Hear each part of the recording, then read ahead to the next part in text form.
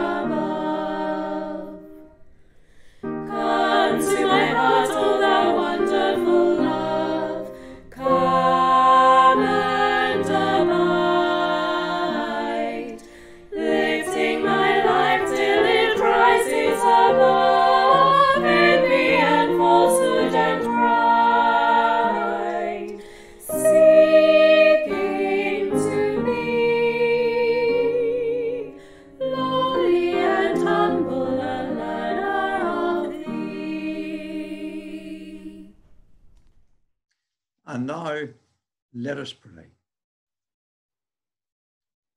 Almighty and ever-loving God, and our Heavenly Father,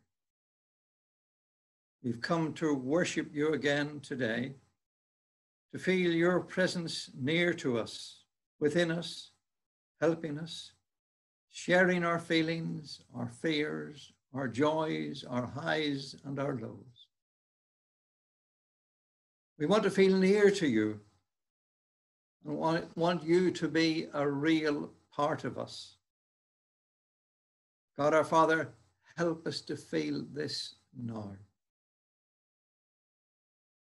God, we come before you with praise and adoration on our lips and in our hearts, acknowledging you as the source of all things, the Alpha and the Omega, the first and the last, all powerful, eternal, from everlasting to everlasting. God our Father, we adore you. But God, we know we're not worthy to be in your presence. You've made us a little lower than the angels and asked us to follow your way. The way you gradually revealed to the Hebrew people over many generations, and then showed us most perfectly in the life of Jesus. God, we love you, and we have followed falteringly. with many stumbles, some through our own weakness, some because of being selfish, some without even knowing it, hurting and offending other people along the way as well as you. Please forgive us, God our Father, for all these times. Cleanse our hearts and minds and put a right spirit within us and a desire to follow the way which Jesus set out more faithfully from this moment on. And God, we've also come to thank you when instead of rushing around on trivial things, when we stop and are quiet and think for a moment, then our hearts can overflow with thanks for you, for all that's been given to us, showered on us, for this amazing world in which you've enabled us to live. Our hearts overflow with thanks for all of it. We are most amazingly and wonderfully made in ways which still astound the best medical brains. And this beautiful and bountiful world is teeming with rich resources to give us good lives. Thank you for giving us brains to use these resources and develop the incredible technology which we're now using to communicate with each other in these unusual times. Thank you, God, for your revelation to us through the prophets of old, and most of all through the life and death and resurrection of Jesus, your Son, our Savior.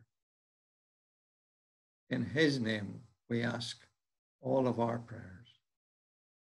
Amen. Now let's join in saying the Lord's Prayer together. Our Father, who art in heaven, hallowed be thy name. Thy kingdom come, thy will be done on earth as it is in heaven. Give us this day our daily bread, and forgive us our trespasses as we forgive those who trespass against us. And lead us not into temptation, but deliver us from evil. For thine is the kingdom, the power, and the glory, forever and ever. Amen. This reading is taken from Romans 8, verses 26 to 39. In the same way, the Spirit helps us in our weakness. We do not know what we ought to pray for, but the Spirit himself intercedes for us through wordless groans. And he who searches our hearts knows the mind of the Spirit, because the Spirit intercedes for God's people in accordance with the will of God. And we know that in all things God works for the good of those who love him, who have been called according to his purpose. What then shall we say in response to these things? If God is for us, who can be against us?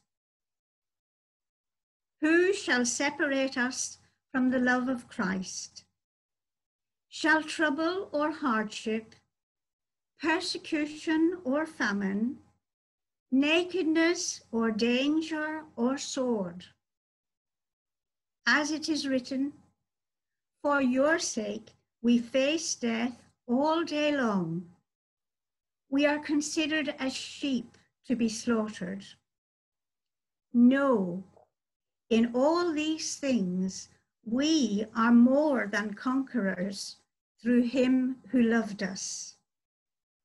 For I am convinced that neither death nor life, neither angels nor demons, neither the present nor the future, nor any powers, neither height nor depth, nor anything else in all creation will be able to separate us from the love of God that is in Christ Jesus our Lord. And just 2 verses from Matthew chapter 13, 31 and 32, the parable of the mustard seed. He told them another parable. The kingdom of heaven is like a mustard seed, which a man took and planted in his field. Though it is the smallest of all seeds, yet when it grows, it is the largest of garden plants and becomes a tree, so that the birds come and perch in its branches. Amen. One of the lectionary readings for today, the last part of Romans chapter 8, is my favorite. Years ago in a Sunday school class in Thornhill, I asked the young teenagers to write down a summary of this passage. One girl put down, "Nothing can separate us from the love of God." That's it in a nutshell. That's the kernel of the whole Christian faith. One of the key words, nothing. Nothing can separate us from his love. Not wars, we know that from experience. And now, not COVID-19, not racist marches and violence, not atheism and apathy. I want to expand that key sentence, add to it. Nothing can separate us from the love of God in Christ Jesus, and shown over and over again in countless situations every day by Christians and non-Christians. Nothing. Now, not COVID-19. This is a new world for us, a world we could never have imagined. Linda and I have done our bit. We've kept apart, and that's been relatively easy. Some people, NHS workers, effectively going towards the danger, putting themselves at risk and their families to help others whom they didn't know and had never met. They, knowingly or not, are showing the love of Christ to others. It reminds me of the 9/11 attack on the Twin Towers in New York. We saw firefighters rushing towards those stricken buildings, rushing towards the danger, rushing to help others. For some, it was their last journey alive. Also, the terrorist incident in Reading last month. I know at least one person rushed towards the incident to help, took off his shirt and used his shirt to stem the blood of a victim. In this COVID-19 crisis, lots of emergency workers and others vital to the economy, food suppliers and transporters, grocery retailers, all of them have been exposing themselves to extra risk to help others, to help us. In these last few months, we've seen lots of acts of love, of care for others, of thinking for others. We, Linda and I, we've been helped by lots of other people, by the love and care shown to us.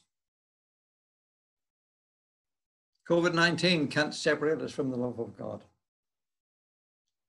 Neither can racism. Racist marches and violence cannot separate us from the love of God in Christ Jesus. I think that's been a terrible situation, the racists. It's like a powder keg waiting to explode, and now it has done. Some very angry people, and there's certainly been mistreatment and equality. Some of it's genuine and some of it might have just been perception, but it's real, very real to the people involved. I saw on television an account of a sheriff in America when these violent marches were going on in some of the American states. And this sheriff in the state, he was summoned to go to the scene of this march. And he was thinking, confrontation, I'll stop them as usual.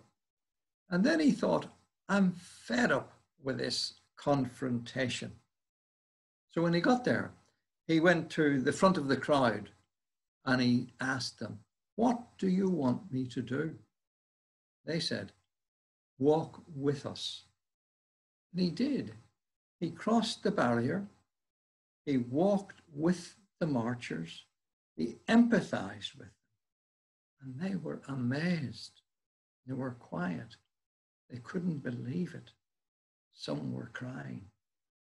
And since then, in that state, in that situation, it's been peaceful. They know, the marchers know, the people who've been mistreated know that they have been listened to. The sheriff showed that he cared. There was also a radio program, a professor of crowd behavior was on, talking about football crowds. And these crowds are often infiltrated with people who are just setting out to cause violence, wanting to cause trouble. The normal solution is to send in the heavies and pull them out. But that seems to make the crowd behavior worse because they feel they've been got at. And this chap was saying, different approach.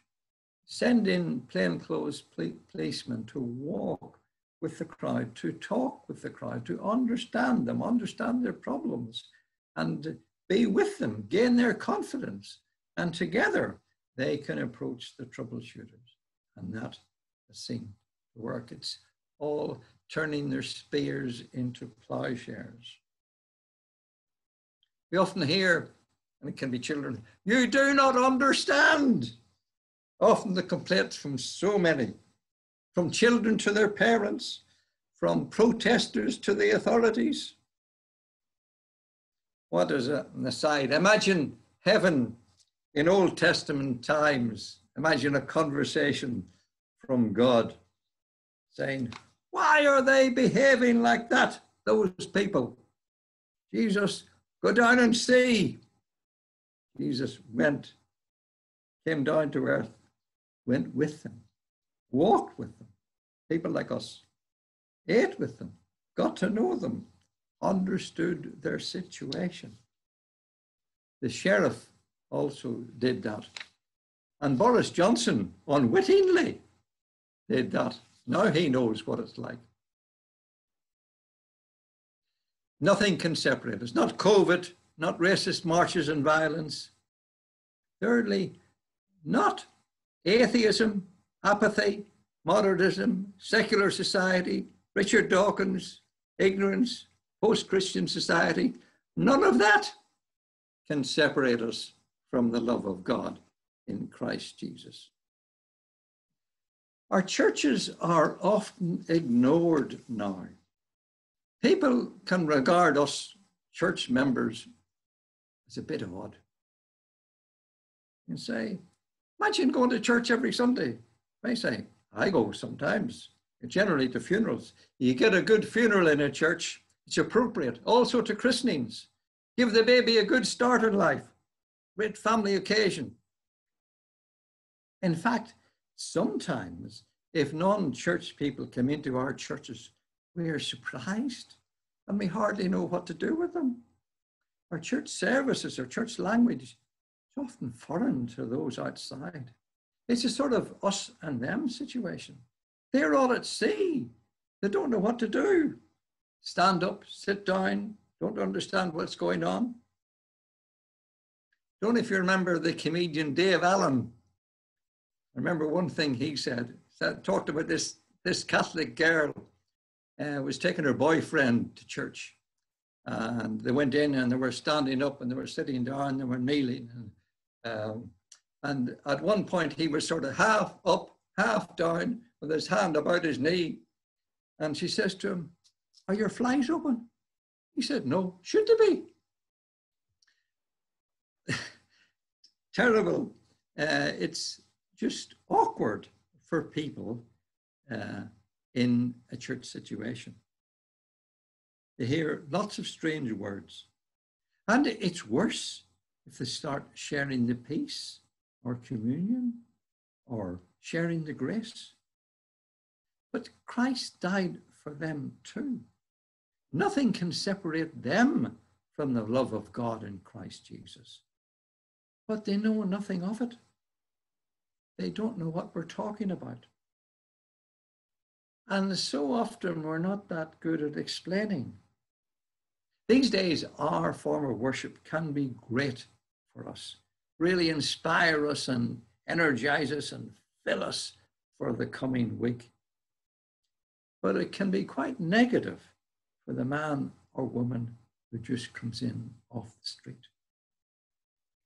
It's this kind of situation that Richard Dawkins sees as Christianity, and he decries it and he opposes it.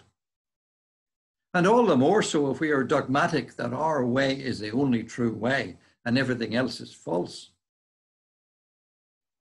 I've heard senior Christians, clergy and bishops saying, I don't believe in the God that Richard Dawkins doesn't believe in. Our faith is more than that. But we owe a lot to Richard Dawkins and people like him. That is much better than so many people outside the church who just don't care. They're apathetic. They just let us do our own thing because that's the strange thing that keeps us happy. Jesus said, go into all the world and tell people about me. Acts chapter 2. Everybody heard them speaking in their own language, and many were converted.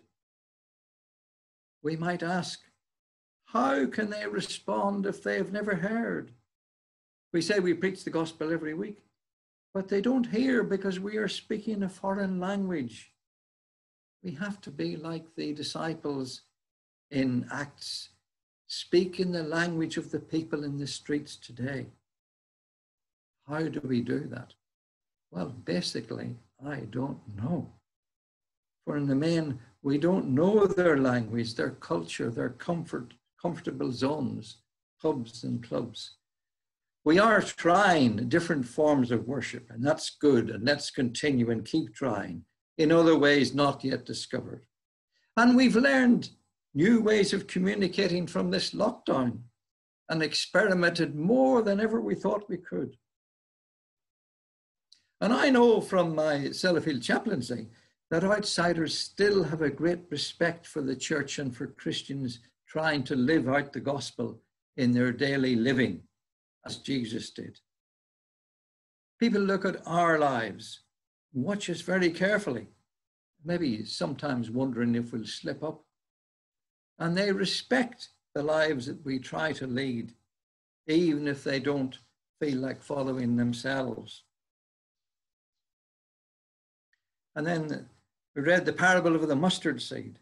We were like those seeds, but those seeds in us have now germinated and grown and must never stop growing, for we need our lives to be shining beacons of love, of the love that was in Christ Jesus, showing that love through everything we do. We need to let people know that this is our life because we are Christian. Not Christian in a holy and religious way, but in a Christian living way, living for others. We need to be like the sheriff in USA, walking with the people, understanding the people, learning what makes them tick, because often we don't know that. Doing that every moment of our lives and developing relations so that they know that we are there for them and that God loves them too. Doing that in a way that they will feel if they need help or want to come to us, that we are there for them. They can come to us. I've spoken critically of the church services as methods of showing Christ to people. But our churches, our faith, our fellowship is so important. want to give you an example. Ricky Valens died recently, pop star in the 1960s, and that's an obituary about him in the Times. He had only one hit, and if you're old enough, you might remember it. It was "Tell Laura I Love Her." Later than that, he suffered depression for quite a long time. And on the golf course one day, his playing partner said to him, "Do you love the Lord?" Now, we don't seem to say that now. That was in the 1960s. But that chap, he took Ricky to his local church. And Ricky said, "There I experienced an outpouring of love and acceptance that I hadn't felt for years. The love of God shown in Christ Jesus, shown through the people that Ricky met in that church." There's lots of love in our churches. When people come in, they find it, they feel it. We know it from our own church. This is the power of our faith, the love of God shown in Christ Jesus and shown in our churches, in the people. This is the love we're talking about, the love by which we strive to live each day, hopefully making others think, "I want that love in my life," and be attracted. In Christ's name, this is our prayer. Amen. And now let's sing, it's hymns in Psalm 687, "When we walk with the Lord in the light of his word, what a glory he sheds on our way."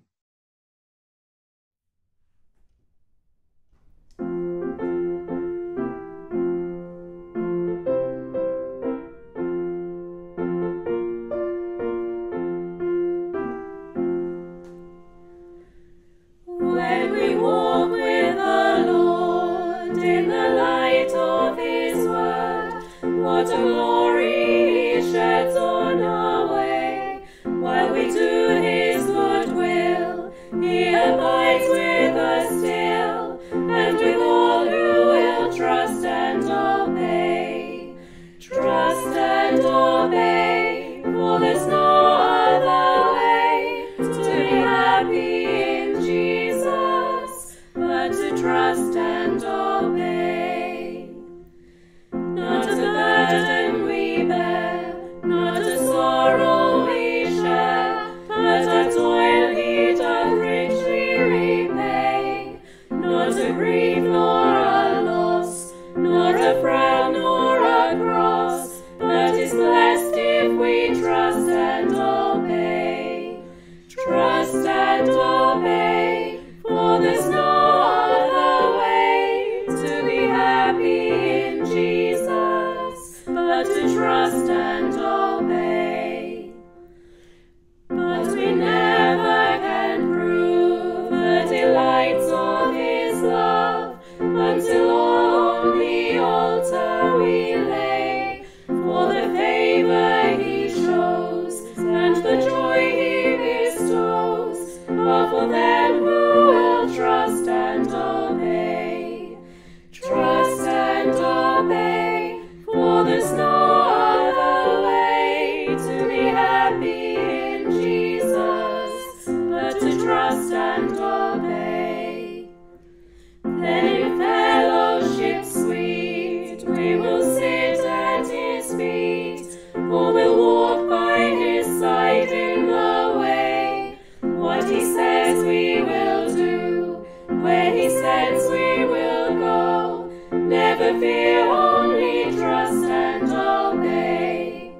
Trust and obey, for there's no other way to be happy in Jesus, but to trust and obey.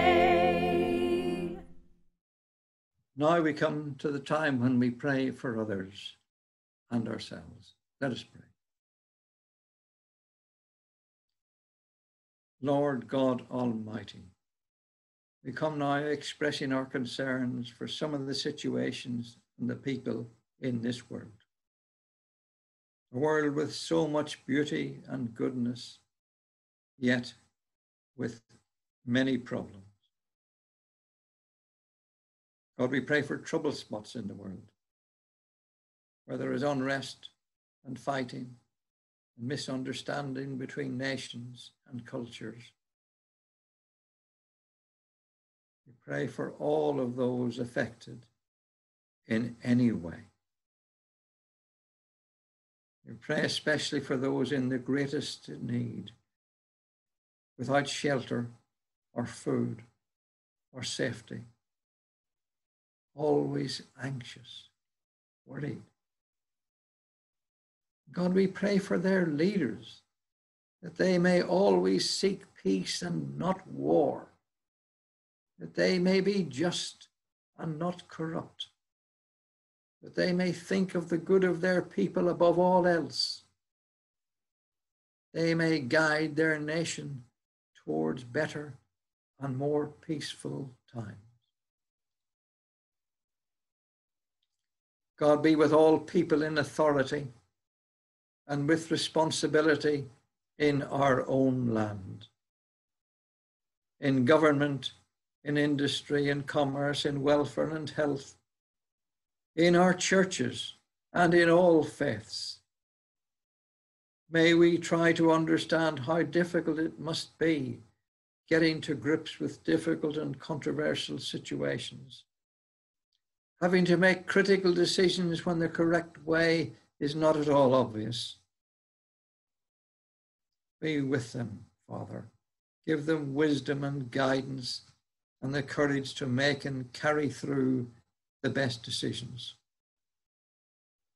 We pray for all those who care for others professionally and voluntarily.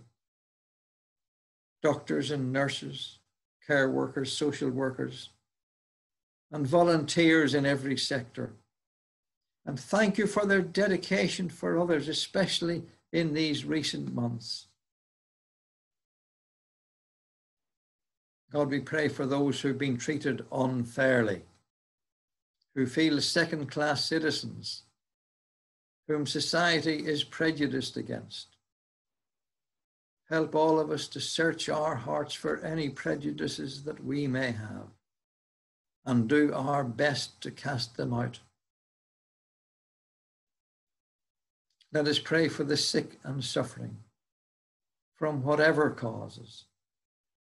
Help those in distress to feel your comforting presence surrounding them with love. Father, be with all who are grieving over the loss of someone very dear to them. We know that bereavement goes on for a very long time, even forever. Help us to be aware of such situations and do anything and everything we can to help to ease the pain of loss. Lord, we bring before you the Christian church throughout the world, in this country, this county, our Methodist Church in Britain, all our ministers and lay workers. God, renew and inspire your church for this new age, this 21st century with its amazing technology. Enable the church in each one of us to make the church and make our faith in Christ alive, attractive and relevant to people in every walk of life and every situation. Reinforce our whole being with the knowledge that absolutely nothing can separate us from your love in Christ, in whose name we ask all of our prayers. Amen. And now to our final hymn, confirming that. It's best of all, God is with us. God will hold and never fail. Keep that truth when storms are raging. God remains through faith is frail.